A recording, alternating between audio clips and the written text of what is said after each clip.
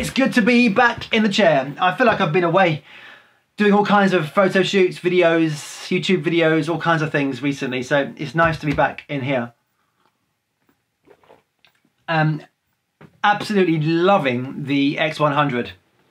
I've been using it loads and it's so good. And in fact, I gave some of my cameras out to my children. Now, up till now, they've had compact cameras, just random ones, which is just, you know, it's kind of good to teach kids how to use cameras. They've been using them and just enjoying that. But they see all these Fujifilm cameras and they're like, when are we going to get some of the action? So I've been giving them out to my kids, different ones, and they're loving them. It's so good. And in fact, I haven't told them about anything other than the manual setting.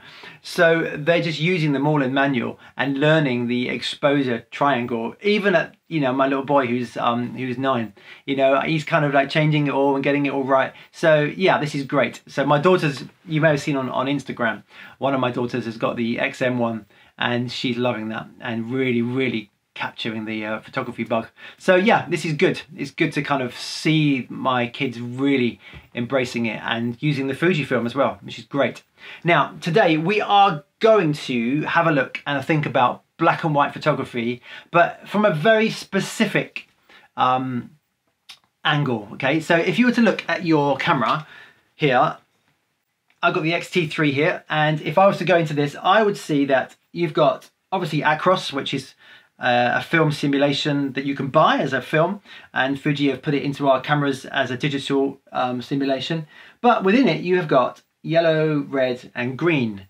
And some people have been asking me, well, why would you want yellow, red, and green on black and white? It doesn't make any sense. Well, if you were to go into the, say, the XE1 here, which I've got, an older generation of Fujifilm camera, you will find, again, you've got options. You probably can't see, but options here of black and white, yellow, and let's go down, yellow, red, and green. So the question was, well, what's that all about? What does that mean? It's very simple, and I'm going to give it to you really quickly. Quick, to help you understand it, in the days of film photography, there would be 5 different color filters that you would put on your camera. And these would allow those colors to come onto the film and they would block other colors.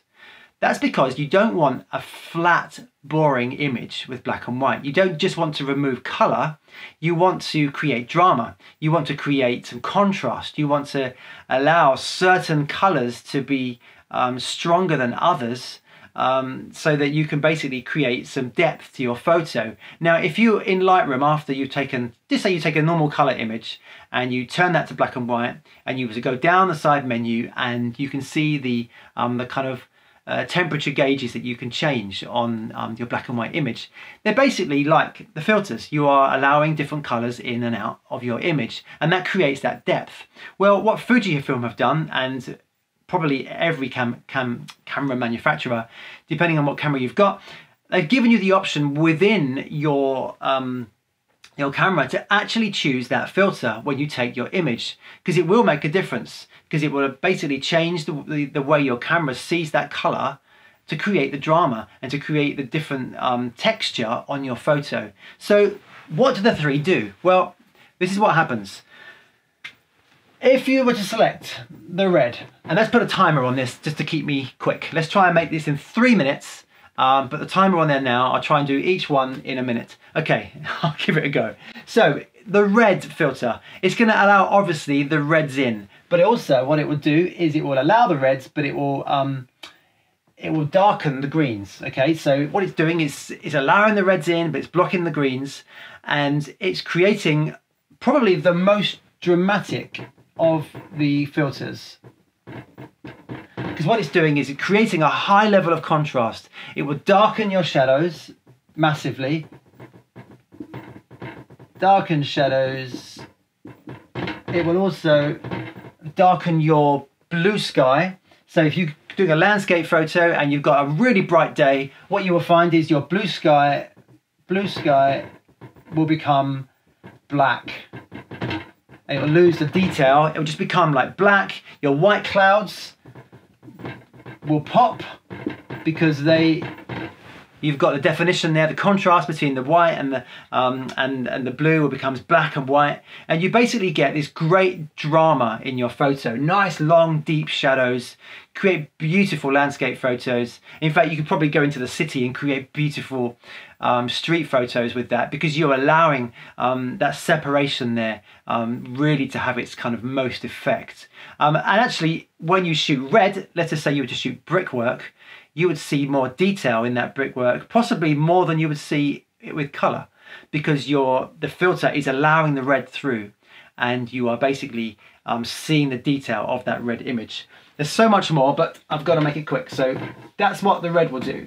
It's the most dramatic of those three filters. Let's try another color. Let's go for green. Now, green is a good filter. It's not as powerful as the red, but it will do the opposite of the red filter. So it will basically allow the greens to become lighter. It will bring in those greens, and it will actually darken your reds. You're basically letting the greens in, but you're blocking the reds. So it's good for like foliage.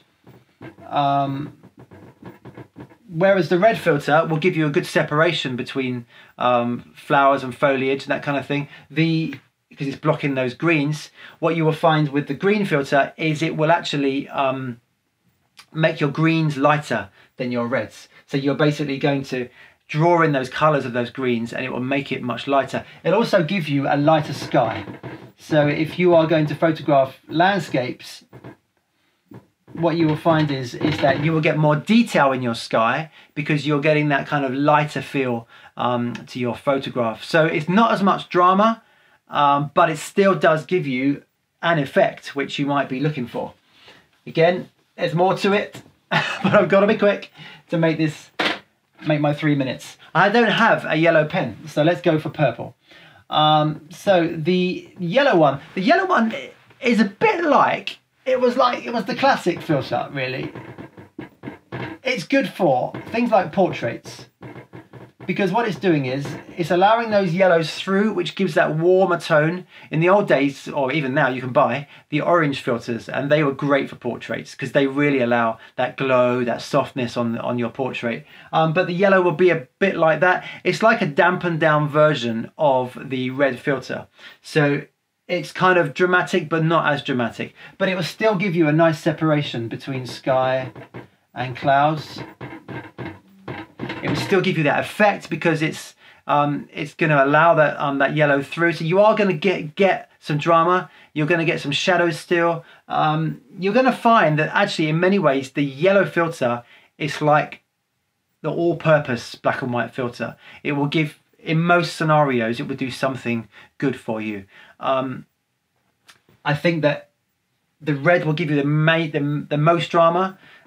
I'd say the green will give you the lightest photo, and then the yellow will give you somewhere in the middle between the red and the green. You will get, some darker clouds. You'll get a nice separation. I guess if you're going to shoot foliage and things, again, you'll get that separation between the flowers and the foliage, but just not as deep, not as much drama, not as much contrast, but some. So you might find that the yellow filter ends up being your most used filter, because it will give you that kind of middle ground. Yeah, I could go into more, but I won't, because I want to keep to my 3 minutes. Maybe I have, maybe I haven't. But that's basically what the filters do. They allow a color to come through, the color of that filter, and they block other colors. So that allows you to basically look at a scene and think, right, I want to get a really dramatic photo. So you would put the red filter on, and then there would come in darker skies, darker shadows, whites popping, wow, drama. You think, actually, no, I'd like a lighter sky today. I want the whole thing to be a bit more detailed. You put the green filter on. Or I want this to be a bit more of a softer image. Then you put the yellow filter on. And so it kind of creates that balance. It gives you that option to really have your own control over your photo when you take your pictures. And it's basically what these filters are doing, giving you control at the time of actually taking the photo, rather than doing it after in Photoshop. So it's a really quick, simple, dumbed down version. There's so much more detail I could go into, but hopefully this helps. The other colors of the filters were obviously orange and blue, which were kind of used in the old days, and They obviously had their own effects as well, but I won't go into that now. But the red, the yellow and the green are what we've got in our cameras, and yeah, hopefully that will help you, and yeah, go and try it out, see how it works for you. Cool, I'll see you soon. Thanks.